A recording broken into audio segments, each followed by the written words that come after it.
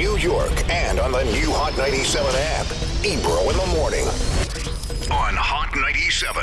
Ebro in the morning, Laura Styles, Rosenberg, give it up for Rakim Allah, the God MC, one of the greatest to ever do it. Peace And and shift love. the culture, change the game. Thank you, my G. Thank you. I mean, it's just, I could keep throwing superlatives? Yeah, I could keep going, but you know. It's a blessing, here, man. I need to hear him every day, man. Sweat the Technique is out, the book, by the way. Yes, sir. So I was just saying to you before we started this conversation that, you know, I'm appreciative that you decided to put out a book and be a part of this, because we don't get to hear from one of the greats. And there's other greats too. Like, I don't think we hear from KRS-One enough. You know, I'd love to hear from you more. I'd love to hear from Chuck in certain contexts, because people romanticize and remix how hip-hop became what it is today, which is the largest consumed music culture on planet Earth.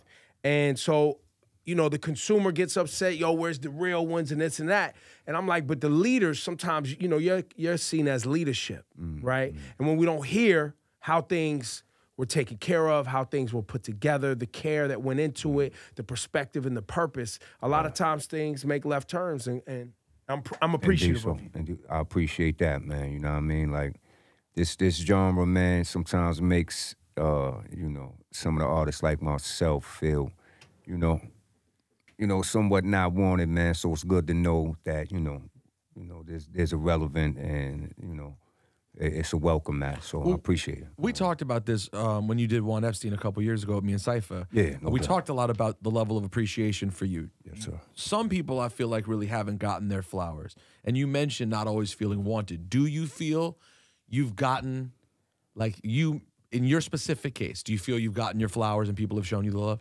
Yeah, I gotta say yeah, because, you know what I mean, I get mad love, like in a room right now, you know what I mean? It's always love, man. It's a blessing. But, you know, sometimes, you know, there's certain accolades that we push for. You know what I mean? We feel sometimes, you know, we don't get the full recognition for certain things, but that's how it is, man. What would that be? Would that look like Rock and Roll Hall of Fame? Nah, for me, it's personal. It's like MC stealing, you know, styles and ideas and, you know, for people to not understand where it came from or not really know where it came from. So, you know, it's more of a personal skill thing with me, man. But, like, that's why I said, like, the love and all that, man. I can't say I don't get that. And you've gotten the personal interactions and accolades from the others that are seen as the greats, the J's, the M's, the people like that. No doubt. You always feel like you've gotten that. Yeah, no doubt. Good. That's important, because I feel like if your name's not, if you didn't feel that way, then I don't know who would. Because, you know what I'm saying? I feel that you are, of your generation, probably the main name that people are always careful to be like, well, let's never forget Rakim Allah. I mean, even when A$AP Rocky, like, he was named after you. Yeah, word up. Yeah, and that's humbling. That's humbling. And what's crazy about that is I remember, man, a long time ago, driving through Harlem. A lady walks across the street. I'm at the light. She walks across the street. She got a, you know, carriage and everything. Yo, could you sign this for me? And I never say no. What's his name? Rakim. I'm like, word up? She like, Rakim, word? So I signed a joint. And I remember that day, because that's the first time, you know, me hearing somebody name their son after me, you know what I mean? So, you know, like I said, humbling experience. And then for years later, for him to pop up, because, you know, I seen him rise, and I'm like, oh, that's dope, Rakim, yeah. Well, but then when I spoke to him, and he brought the story up, man. You know, it all came back to me, man. So, you know, it was crazy, man. Big up to A$AP, too, man, and his family. Angie Martinez, too. Oh, man, you know, when she was here and continues to keep that story alive, for bringing you guys together, like, and reintroducing y'all, too. And Rocky's sister, Erica. Right, and Erica. Erica B, no doubt. Which is, I mean, the most hip-hop family of all time. That's great, So that's great. So, I would love to go back to something we was just talking about here on the show, which happened at Sirius XM with Lord Sear. Oh, yeah. And so, and I want to clarify why you was here. I believe that Lord Sear made you think. He told the story wrong. Yeah, I heard what really happened, man, and which resulted in you being like, look, I love Serch, but if he ever speaks like he wrote a rap for me, I'm punching him in the face. Yeah, and see, that's what I mean, man. Like, you know, at this point, you know, artists like myself, we just want, you know, that certain, like, yo, I did that, man. You know what I mean? Don't get it twisted. I did that. Nobody wrote for me. You know, never have a ghostwriter. So for somebody at this time, years later, to come up and say, yo, I was writing rhymes or I was gonna write a rhyme, and I never even, you know, had any indication of that, man. Like, come on, Serch, man. Did you and Serch ever talk afterwards or no? After the Lord Seer? Yeah. Nah, we still haven't talked. We haven't. No. Now, is it possible that at that time there was a situation in which I'm literally, we were just speculating on what could the story have been. See, I think Leo reached out to Serch. Yeah, he could. So right, he man, could Leo have. Rakim's music. He could have. Help him finish up. Yeah, Right, is it possible Leo could have done that? Yeah, and the way I heard it, I heard that Serch reached out to Eric B. and was like, yo, I'm supposed to write a song, whatever. And Eric B was like, you know, fuck out of here. Hung up the phone and shit. But so that all sounds possible. Yeah, but yeah, it's just the way it came out. Cause I ain't hear about somebody said Serch said that like maybe months ago, and I never heard that. So for him to bring it up at that point, you know what I mean? It was like come on, man, you know, all this time, you know, and now Serch is talking that. But I heard Serch's interview, and I heard the way he explained it, and then I heard his man's interview. Pete Nice? Pete Nice, you know what I mean? So I was like, wow, this shit's a mess, man. So, you know what I mean? You were like, let them go ahead with that, man. Now, once and for all, I've asked you about this a long, long time ago, but just to be clear, because I know it still comes up, you did not write Summertime. Nah, I didn't. Jazzy Jeff Fresh Prince was not written. Summertime was not written by Rakim. Nah. When you heard it, here it is. Oh man, listen. It felt like your flow. I'm gonna tell you the real shit. I'm riding through New York, flicking through the radio stations. We had 107, 98, yeah, you know what I mean? Kiss FM, flashing back and forth. So I flashed through, I hear him rhyme. I'm like, oh shit, and I changed the channel. I was like, oh shit, that was me. Flip that shit back. Turn that shit up. And yo, like the funniest feeling, man, you get a feeling like, yo, somebody just robbed you, you know, point blank in front of everybody. Like I was sitting there like, is this shit a joke, man? Like, so, you know, time went on and, you know, I started listening and then, you know, it hit me like, yo, Rod, you popping right now. You know what I mean? Your style, Because that what was you homage. doing. That was him. Word is born. You know what I mean? And, you know, in the beginning, like I said, any artist, man, when you're going through, you know, your artistry and you're doing your thing, you hear somebody touching on your style or anything, you're going to like, yo. But, Did you know, after it settled in and people was coming up to me, you know, I realized, you know, like, yeah, they catching on to the style. So, did you ever talk to Will Smith? Nah. Y'all never interacted after that Word record? up. Never interacted. Because it is, for people who don't know what we're talking about, maybe you're young and you don't know either record, but Summertime, the whole flow of it. Yeah. And that's really a testament, though, regardless of how it happened, to how impactful your style was. Because right now, it would be hard. It's so obvious that it's your style. Yeah. And these days, people don't have a style that's so... a groove slightly transformed. Ebro,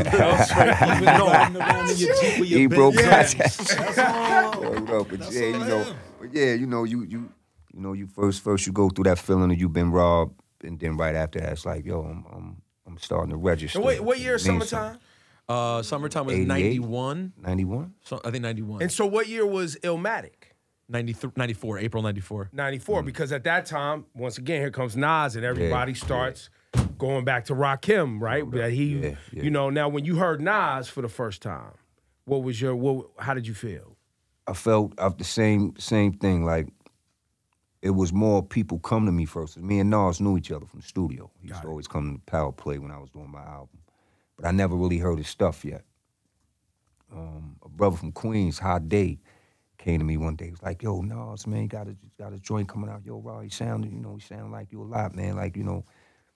So, you know, I heard it more on the street before I heard the song. So when I first heard the song, I didn't really hear no He wasn't doing the tone of voice. You know he was doing the vivid imagery part of it. Exactly. You know what I mean? So when I first heard it, I was like, nah, that's, you know, he doing his thing. I can understand the lane, you know what I mean? But I didn't really feel like he was, you know, trying to co-opt. Right. You know was there any of the MCs that came after you, was there anyone that you really loved and just chose to listen to on your own and is like, this is just an artist that I really enjoy? I mean, I'm a fan. I'm a fan of hip hop. That's how I kind of, you know, stay in touch with it. You know, and Nas is one of them cats. And you know, go on. Jay-Z. You know, I love 50. You know, I listen to the greats, Pun. You know what I mean? The Busta Rhymes, the Wu-Tang. Like, you know, I just, you know, like staying a fan of it because it keeps me in touch with what's going on. And you know, I was a fan before I started. You know, before I was a fiend before I became you know what I mean? You know what I mean? So yeah, so I gotta stay. You know, I gotta stay in love with the music in order to keep that passion, man. Who was this is often this is not talked about enough, but it's starting. Who was the first, in your eyes, the first great MC? I'm talking about before you. Oh, that's a good question. The generation that we didn't even really listen to like that. You know, the Kaz's. There you go. Like Melly Mel, Kaz, and Mo D was like. Mo D. Yeah, you know, they Mo was D like, doesn't end up in the conversation enough for how important he they was, don't, too. Yeah, they you know, they need to check their history, man. Mo D was a beast. He was a beast. How did you, now that you say Mo D, did he influence some of your voice usage? And because he had a very sinister approach to how he used his voice. I think Mo was definitely like one of my teachers. Like I kind of gravitated to him, Mel, and Cash. You know what I mean? But you know them three cats and Mo's delivery to me was just, you know, monstrous. Like, you know what I mean? And if you're gonna, you know, follow anybody, you know, at that time it was Mo. How old were you when you first decided to start writing? Where my brother at? I think I was like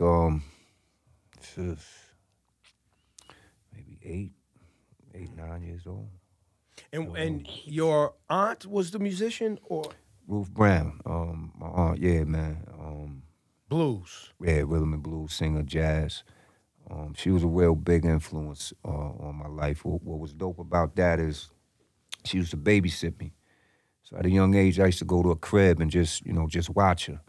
And in the back of my mind, every now and then I used to just stop and stare at her, like, you know, she's famous, man. She, you know, singing on records, on TV, and I just look at her. She'd be in the crib doing her thing, eating Slim Jims, watching TV, chilling. I remember sitting there. She had a show that night in Manhattan, and I remember sitting there watching her. She still did a regular routine, eat her little snacks, watch TV. But on the show night, she'd get up, she'd throw some clothes on her. She had this little fashion room. She'd throw her clothes up on the joint, go sit down and watch some TV. Get up, grab some glue. Watch a little more TV, come back with the sprinkles. Watch a little TV. 2-3 hours later, she got a whole outfit, you know what I mean? Dress, shoes, pocketbook, hat, and glittered out. And, you know, she basically made that herself in the crib. Wow. But, you know, she'd take a regular, you know, outfit and, you know, glitter it up, man. And, you know, before you know it, she looked like she ready for the Cotton Club, man. But just watching how she went through things and her MO and how down to earth she was. And, you know, I kind of gravitated towards that, man, and made sure, like, my MO was the same, you know, same way. Just, you know, do The what you normally showmanship do. aspect. Yes, sir. Just, you know what I mean, the way you approach things and, you know, and just, you know, how laid back and how cool she was about it. Like, you would never think she was getting ready for a show that day. So when you guys first hit the scene, you had the jackets on. You went and got the Dapper Dan kit. Well, We talked to Dapper about y'all pulling up to get the kit. yeah. I mean, And I want to say, before y'all, who else had a Dapper? Run DMC? Was Run DMC? Nah, y'all was the first with the Dapper Dan kit. Yeah. it's paid in full, bro. Yeah, Paid we in Full was the the first time yeah. we saw that, right? It's the most, and it's the biggest one, too. And what prompted you? Because, you know, Dap got his book now. Yeah, He got his Gucci, yeah. you know, Crazy. appointment only Word shit up. Big uptown. up Dapper Dan, too. That's my guy, man. How did y'all, we want this look? I went to a party in Fort Greene Projects, and I walk up in the party, man, and it's like 30 cats on with Gucci, Fendi, Louis, just all different suits. I said to my man, like, yo, G, where y'all get these shits from, man? Dapper Dan. I'm like, yo, don't worry about it. I'm taking you in the morning. So, yeah, it was a street scene, man. You know, the cats that was getting it, you know what I mean, could afford it. Yeah. But I just remember walking up in there, man, like I said, at least 30, 40 cats just suited out hats. Some had it on they footwear, whatever. I'm like, yo, my G, you know, I don't even want to say their name and shit, but yeah, just you know, it was a street look at the time. And we was lucky to kind of get up on it at that time when we did, because it kind of, you know, it definitely elevated the brand. Eric B. and Rakim brand made it, you know, gave us a nice distinctive look, you know what I mean? But, you know, we ran into that right on time. And everything came right into place. Has this most recent era of streaming been good for you personally? I have to imagine there was a time in the early 2000s, mid-2000s, when record sales were going away. Yeah. But streaming wasn't there yet, where I'm guessing things could have slowed up a bit. Has the streaming thing been good, that people can always consume your music now? Yeah, it's you know, for me it's lucrative, but for the consumer, man, it's informal, and it gives, you know, them a chance to always, you know, be able to, you know, get at our music, man. So, you know, the evolution of it, man, you know, we have to adapt to what's going on and also take advantage of it. You know what I mean? Do you know what record gets streamed the most? Do you know what your biggest record is on stream? Nah, I don't even keep up with what would you guess? Instagram and Mr. Apple Music? That, man. I can go into the Rakim artist page right now, and I can tell you I'm curious. the people's favorites inside the great Apple Music. Take a guess. Okay, what's your guess? Sweat the Technique. You're going to, wow. Yeah. Well, there's a new book, so hopefully that leads y'all to the music. Yeah. So When you get the book Sweat the Technique, there's also a song. Don't Sweat the Technique. Now, yeah, I guess part of me wants to say Eric B. is President or Paid in Full, but Top songs. I'm going Paid in Full. I'm going Paid in Full. Sweat the Technique. I ain't no joke. I think it's number one. I mean, number two. you'd be Don't Sweat the Technique is of the what is seen as the classics. Okay. Don't Sweat the Technique. But you'd be surprised what people are streaming with you on it. They're streaming When I Be on the Mic. Truth Hurts? They're streaming the joint you featured on with Linkin Park. I didn't know that happened. Nice, guilty. The Watcher 2 on Hov's album. Guess Who's Back? Wow. Guess Who's Back? You do hear a lot, actually. That gets used. Yeah, I hear that. I hear that instrumental playing on sports sometimes. Like Guess Who's Back pops up. Yeah, I catch that a lot. That and Sweat the Technique too. Yeah. The 18th Letter, The Saga Begins. Well, The Saga Begins is just disgusting how hard that record is. Pete Rock. Yes, sir. Shout out to Pete Rock. I mean, Rock's insane. That's my man. what was the most challenging time in your career? Because there was that long period where stuff didn't come out, where we were all waiting for the Dre album. Yeah, I think that right there, man. Trying to stay relevant, trying to, you know, and then to go to Cali and start a project. Like I always kind of wrote in order. I always wrote what I lived. Like I would go through different stages of my life, and to me, that was an album. So when I went to Cali and started working, I did a lot of work. And when I realized it wasn't gonna come out, then I had to realize where I was gonna start from. Was I gonna, you know, remix what I did out there, or just, you know, forget it and start from scratch? And to me, that's like the hardest thing. 'Cause I hate recycling, but I hate leaving chapters out. You know, I call them chapters. You know, when, like I said, when I'm living, what I record on the paper is what I'm going through, and at the same time, I feel it's the next step from the last album. Right. So to miss the Dre era would be to skip a chapter that happened. Yes, sir. And so you ended up starting from scratch for the 18th Letter. You just said, screw it, and started over again. Well, how much material do you have with Dre that never came out? Well, I think Dre may have did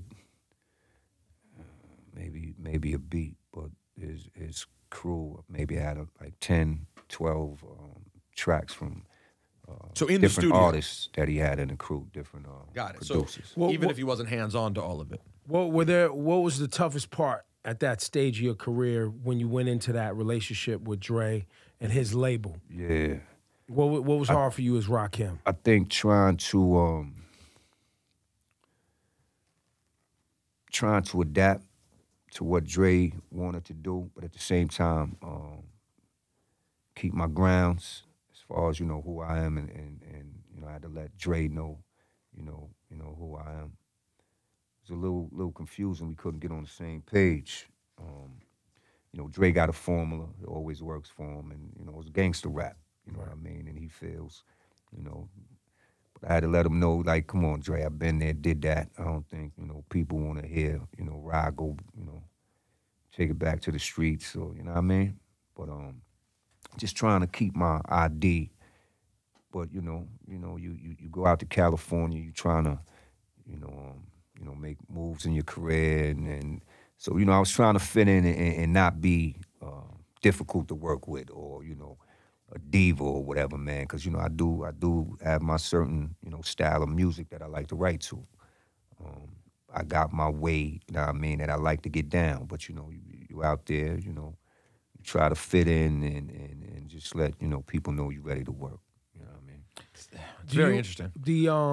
You and Eric B now, things smooth as good as brothers. Yeah, y'all back in order. Yeah. What caused the split back in the early '90s? And how much of all of this is in the book? Most of it. Yeah. most of what we're speaking on right now is in the book. There's a lot of the Dre stuff too. Yeah, I kind of broke down the Dre scenario. Definitely the Eric B scenario.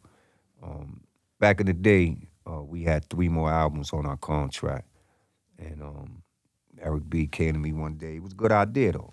Came to me, he was like, "Yo, Rob, we got 3 more joints." He said, "You do a joint, I do a joint, then we do the last joint together. We done with the contract. They got to re-sign us." He said, "But when you do the joint, you keep the paper. I do the joint, I keep the paper. We get back together, finish up, get more paper. Sound good?" So I said, all right. He wanted to go first.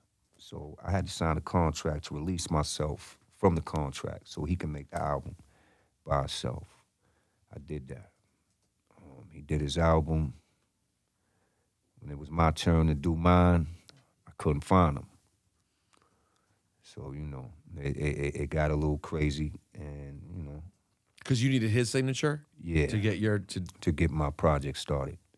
And then what happened after a while, they stopped my money and everything, the label, because I wasn't on the contract. They stopped my paper and everything. So months was going by, 6 months. So I started, going to knock on his door. It got a little crazy. Finally, I got in. Let's just put it like that. I got into the apartment, and one of his friends was there. And finally, he got Eric B on the phone. And Eric B told me he didn't want to sign a contract because it was going to take him off the contract, which it was supposed to. And then, he was saying, and you're not going to pick me back up when it's time to do the 3rd album. So, we had beef. I was bitter for a real long time about that. Well, what you're saying sounds like he didn't keep the word that y'all agreed to. Exactly. You know what I mean? And out of fear of you not re-signing him after I finished mine. You know what I mean? And which was crazy. Was there ever a time where you didn't keep your word, where he would think that you wouldn't have kept your word? Never that. I'm a loyal cat. He know that, and because of that, I deal with principle. You know what I mean? And it could be the littlest, minute thing, man, but if the principle of it is bigger than the subject, then I'm sticking with the principle. Any stuff about Kane in the book? Sort of the perceived rivalry that existed between you and Kane? I think I just spoke on how, the competition was, man. Me, Kane, and people like G-Rap, KRS-One. Got a lot of respect for them cats. Back then, let's say I used to try to put my weight on them. You know what I mean? Like, I had the street mentality, still with me. I would see these brothers. I wouldn't disrespect them, but I just wouldn't, show them no love. I wouldn't communicate with them. It was a strategic thing, you know what I mean? But back then, I stuck to my grounds. And, when you're from the street mentality is don't let nobody get close to you. You know what I mean? And I had that mentality since I was like 8th, 9th grade. Well, it's funny because I look back on it and I'm like, oh, man, but why would you feel threatened? You were Rakim. I forget that at the time, you were still a kid. Y'all were all really kids. 17, 18. I think, when I came out, I was just turned 17. I was rocking for a while, turned 18 on the road. You know what I mean? Young. Paid in full out. Yeah. Well, first Eric B and Rakim single. Right, the single. We rocked that. Then 87, dropped the album. But yeah, man, I would see certain MCs and give them a head nod and just look at them.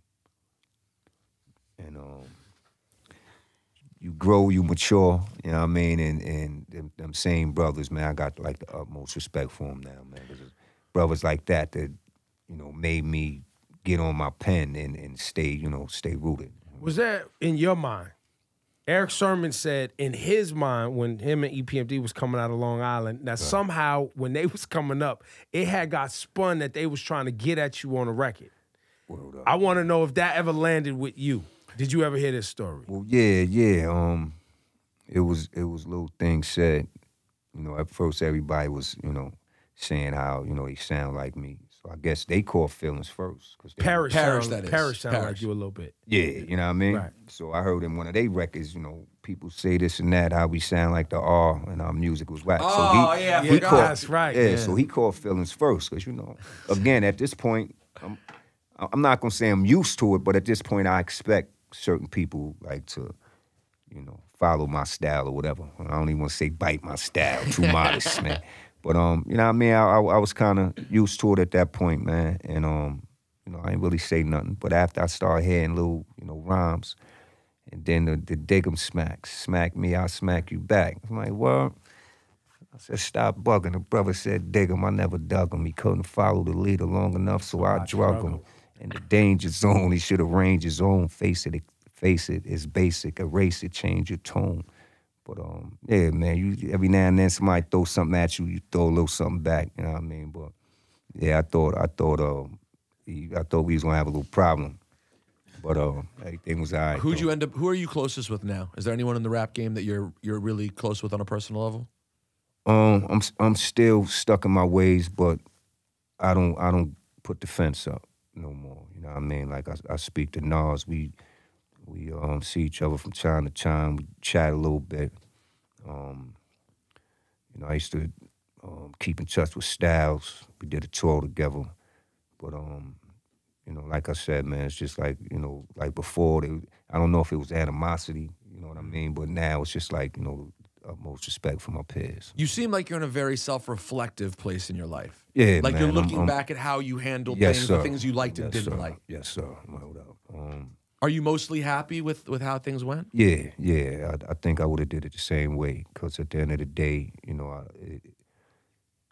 it could have got me in a lot of trouble, man, but I think the way I was moving and the things I was doing kind of kept me away from a lot of the, you know, bullshit and a lot of the inner industry bullshit, you know what I mean? So I think I'll do it the same way. When beat selection and music creation and production, Yes, sir. how involved were you in each selection of each beat and production that you rhymed on? That's a good question, man. The Eric B. and Rakim catalog, I may have did 80% of the music myself. Sampling, or at least I want this sample, and then word up. give it to The somebody early- else to help you out. Early years, I ain't out of sample. I had piece to my man Patrick Adams. He was the engineer, and he's a big producer, songwriter. But I would go to the studio with a crate full of records.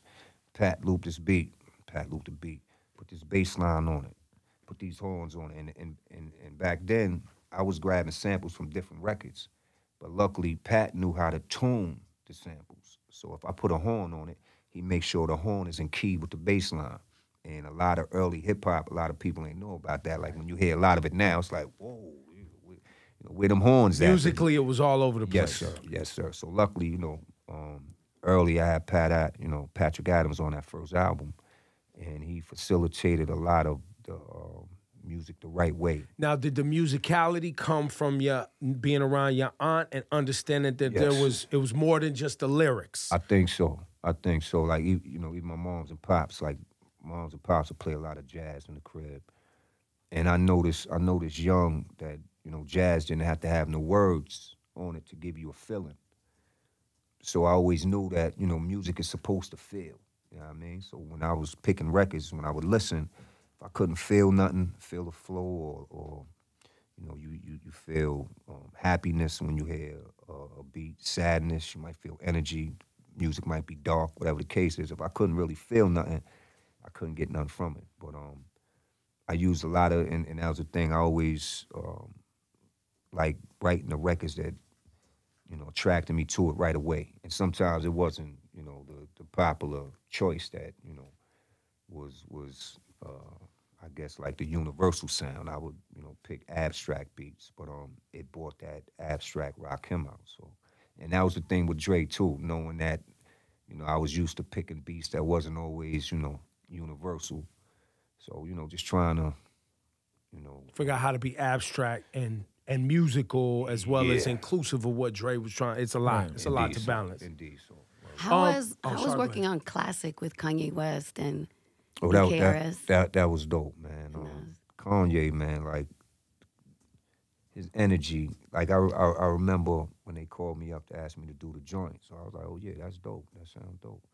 But then when you get on the phone with Kanye, it's like when you get off the phone, you ready to do a joint. His energy is bananas, man. You know what I mean? Yeah. And you just feel good about music. You know what I mean? You know, having a conversation with him. Yo, Rod, you know, I want to such and such. And yo, he even sent a track to the crib.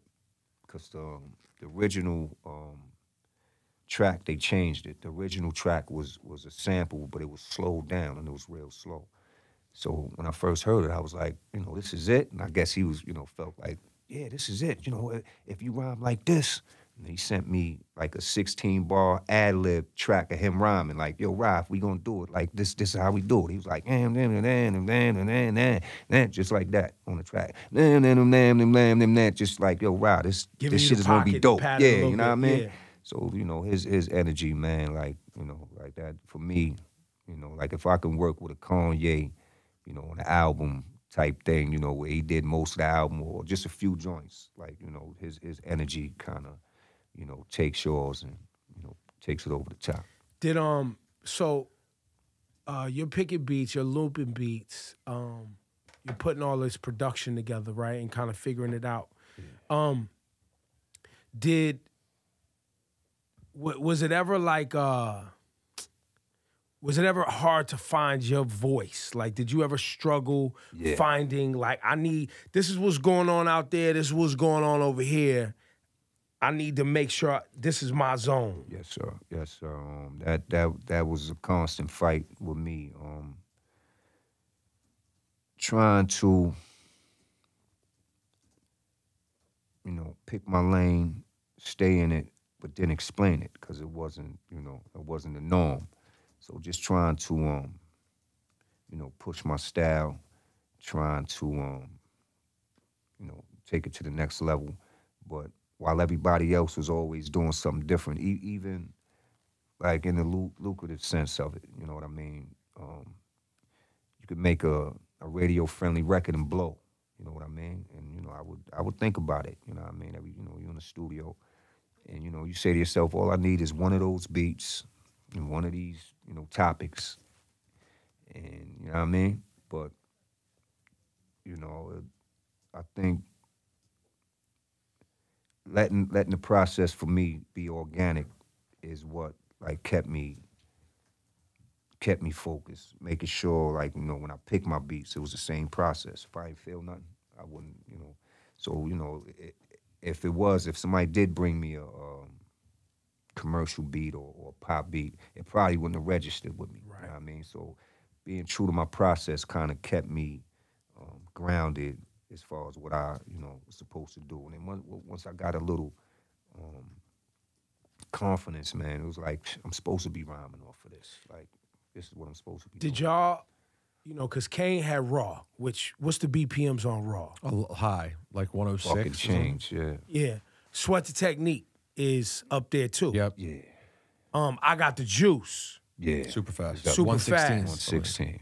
Did y'all was there a thing as an MC at that time that you had to be able to rock at higher than 90, higher than 87, 90, you know what I mean? Because that doesn't happen these days where somebody goes and rhymes at that tempo. Now what they do is they halftime the beat. Yeah. But y'all was in the pocket up with the beat. Was that a thing? Yes, sir. You know what it was, Ebro? At that time, some of the dances people was doing was high energy. Yeah. I mean, so we was able to make the Running fast Man, all word that. is bone. Yeah. We was able to make the, you know, tracks to facilitate that, because, you know what I mean, it was there. But right nowadays, it's slowed down a lot, you know what I mean? And it's more on like the the 90s, the 80s, you know what I mean? But also, like, as an MC, to rhyme on a faster beat, it'll change your style up a little bit. Like, for instance, I would take a slow beat and put 1,000 words in one bar. But with a fast track, you can't do that. So you got to change your style to fit the faster track. So, it used to, challenge us, and we love just, kicking that fast. But style. think about how different the style is of how Kane rocks on Set It Off and how you rap on Know the Ledge. Know the Ledge is really slow lyrically when you think about it. Sip the juice, I got enough to go around. You're still finding a different pocket in that up tempo. Kane was, I get raw, but everything was super. So it's interesting the different ways you can play. But I still measure an elite MC on their ability to get on an up tempo record and keep the pace. Yes, sir. Right, because that's hard. It's hard to not sound like trash doing that. It is. And I love doing it. It was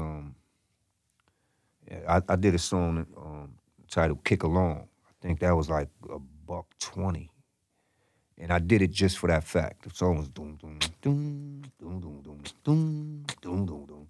I says see if you can I can't even remember the rhymes, but it was so fast that it just, like, I wanted to try it. You know what I mean? And because Black Thought does that now, right? Black Thought's one of those MCs that'll flex at a high BPM. Word is born. With complete thoughts, eloquent vocabulary, right? And that's an elite MC thing to be able to do. That's one of my dudes. That was Hove's whole start, Black too. Thought. Don't forget him and Jazz. That's right. Jay and Jazz were going in tempo-wise, like until Sophie and all that. Yeah, it took them time before Buster gets there. Buster will go. Yeah, Buster. When I first heard that Buster verse, as soon as he went off, I was like, "That's the verse of the year, right?" The Chris Brown record. Yeah. Soon the first time I heard that, that's the verse of the year right there. You know what I mean? Big up the bus, man. You know what I mean? Do you had you seen the movie Juice when you wrote Know the Ledge? They actually let me go see it before I wrote it. Like, they called me up and said they wanted me to do a song, and did I want to come see the movie? So I was like, yeah. Went down a little spot, checked it out, and after I watched the movie, they was like, yo, we want you to do the title song for the movie. So I was like, all right, now we saying something, because I just seen it, and I got this whole idea of what I just seen in my head. So I went to the crib. Maybe a week before that, I went shopping. I used to do my little record shopping, and I would play my joints, listen to them, and then I'd take the good ones and put them at the front of the stack. So I get back to the crib, so I know I got that stack waiting. I pull the record out, first record. I just start looking around the room like, this shit is too easy, man. Took the record off, looped the beat up. I had the SB12 in the crib, and you only get like 12 16 seconds. Yeah, you know what I mean? 16 seconds, 12 seconds. You can manipulate it. Pete Rock taught me how to manipulate it. Sample fast and then slow it down. What up, Pete? I ain't forget, kid. So I throw the joint on, loop it up right quick. So I just got the drums and the bass line. So I'm sitting in there, and I wrote, I think, 2 verses to it. Went to the studio the next day, laid the beat down and finished the verses, went and played the drums on it and everything. You played the drums? Yeah, word up. Because I ain't had the right sample for that. You know what I mean? So got on the drum set and finished it up. So it was a joint that I love doing. And, is it in the conversation for your best record? I mean, it's up there. Yeah, and it's one of my favorite joints too. Did you like what Ghostface did with it a few years ago? Oh, no doubt. I love Ghost, man. I love Ghost. Ghost is, like I'm mad laid back. Ghost is totally the opposite of that. You know what I mean? I love his energy on the mic, and you know what I mean? Like, we need that in New York, man. We need that.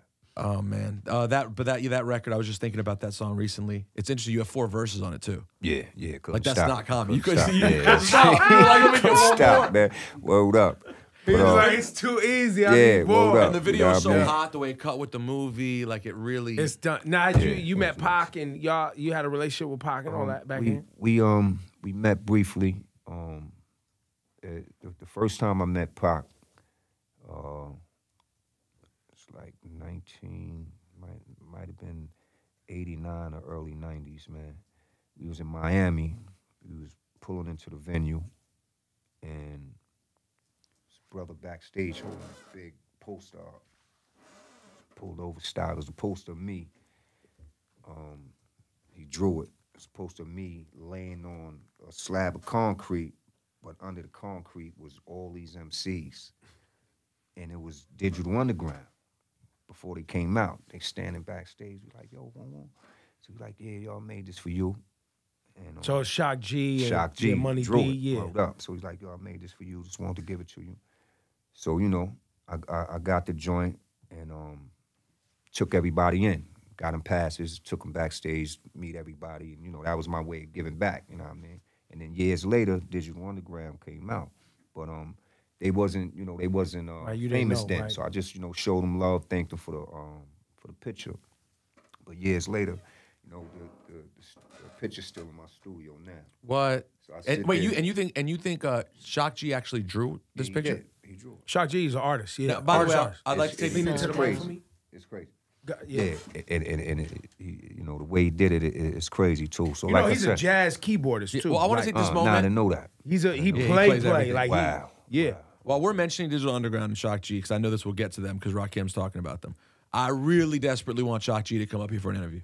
I've never interviewed Shock G. I haven't seen an interview with him in dumb long. So someone's going to pass set that up. around. Yo, Shock, come on down, Shock G man. They trying to get at you, man. Pete Rose trying to holler, man. Ebro, man. The Styles is down here. Listen, man. Musically, Shock G was he was awesome. Yeah, that makes sense. Like thinking he about his music and also, I don't know if you know this. That jazz takes you to another level, man. Some people believe that him and Humpty Hump were the same person. Yo, stop. Yo, I used to wonder, man. I used to wonder. They look, yeah, man. Cool, Yo, cool man, people, his man. name is Rakim, if you don't know. And if you haven't gone back to enjoy the great music he gave us in the late 80s and 90s, then you slipping and you're not doing your homework. Yeah, I'm going to get this book, Sweat the Technique. Did you read it too? Did you do a... Yeah, did an audio book. Audio? Oh, yeah. What? Yes, sir. Yes, sir. Had to do it, Ebro. Had to do it. I need that. I Had to do it, man. That's amazing. Yo, somebody gonna cut that up and put it to a beat. You know that? That's gonna be a yo, new album that comes out bootleg. Yo, I hope so, man. Keep me rocking, you know what I mean? Thank but you. yeah, it was a Give it dope up for Rakim process. and get that Thank book. y'all, man. Thank y'all very much.